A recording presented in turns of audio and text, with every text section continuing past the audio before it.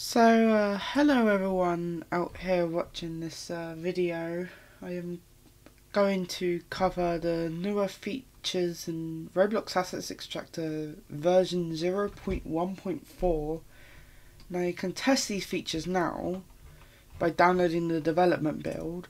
I'm on Linux, so I'll download the Linux one. And I'll extract this to my folder so I can open it. This is the development build. As you can see, it is very similar to the non-development build because it's basically the same program except for some new features. I guess the first thing I'll cover here is Japanese. So now the program has been translated in Japanese, but as you can see, the translations aren't completely finished. But it now supports Japanese. This was quite a lot of work to do because the Japanese fonts will just appear as a bunch of rectangles, and I had to go through and fix that. And just change this back to English. So now you can change it between a light and dark theme, or match it with your system theme. It always used to match with your system theme. I just added this under the behavior thing so they can. So now people can make the program different from their system theme, because if you don't activate Windows, then you can't change it to dark theme and it will blind your eyes. And yeah, I see. As you can see, this version is still 0.1.3. This is just to stop it from conflicting with updates, because it will, even if it's 0.1.4, which is technically a newer version, it will try to download the older version.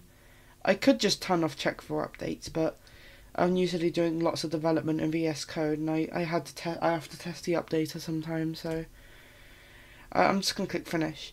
Now the new button you'll spot here is swap assets. I'm gonna go clear my Roblox cache actually. There you go, my Roblox cache is now cleared. I'm going to I guess make an example game so I can show how the swap assets works. So I'll be right back with an example game. So here's a simple game I made to demonstrate this feature. I'm just going to load it up and hope everything just goes okay, because you know how live demos go, usually they always go messed up. Now, here we go. So I have a blue block with a cat picture on it and a red block with a dog picture on it. Now I'm just going to close Roblox. I'm going to go back into Roblox Assets Extractor. I'm going to go list the images.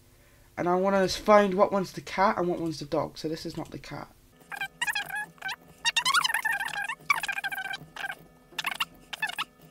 That's the cat texture. So I'm going to rename this to cat.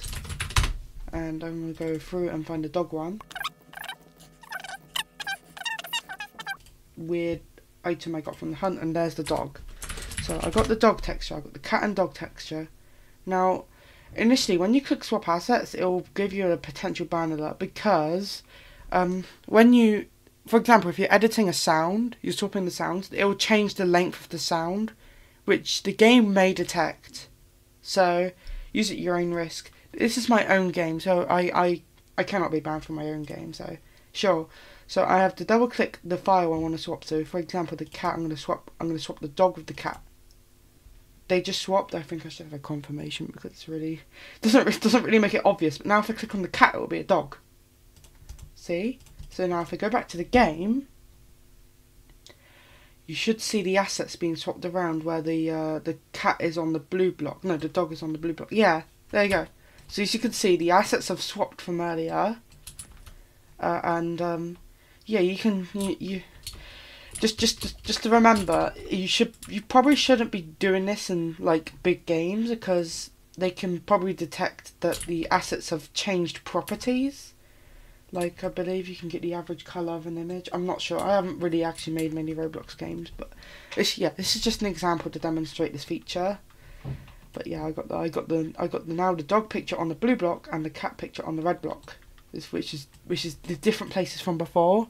And you can do this to basically make mods for your games, but so again, I don't recommend doing this on public games. It's not a good idea. But the whole reason why I added this feature is because I've been contacted by someone who's been using Roblox Assets Extractor to make to find the assets and then manually swapping them in the cache. So I just made this feature to make it much easier to do that. Again, I should probably add a confirmation saying that those assets have been swapped, but then I also need to tell the translators that there's a new thing to translate this. It's painful when you have a multilingual program. So I think for now I will keep it simple and just have no confirmation, because it just goes away. It looks like something went wrong. I don't know. I have no idea. But I guess you'll get used to it anyways.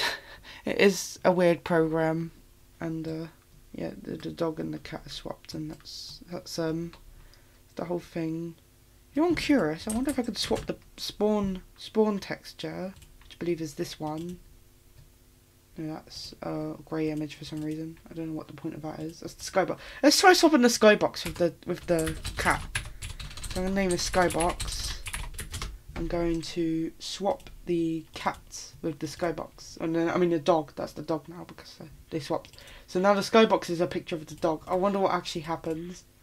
This will probably look really funny. See, it's fun messing with your software when you're making it. Oh my gosh, I'm being surrounded by dogs, and there's a picture of the skybox. Oh, this would have been a better demonstration. I should have done that before, because now you can see the game has really changed. This is not what it used to look like. Oh my gosh, and now there's a picture of the skybox and a picture of the cat. Oh my gosh. Okay, it's fun having fun with your software, but just remember that this feature can potentially get you banned in games, because it does change the property of stuff like the resolution of the image, the length of the sound and stuff. So I use this feature at your own risk if you're using it on someone else's game. Anyway, this is it for now.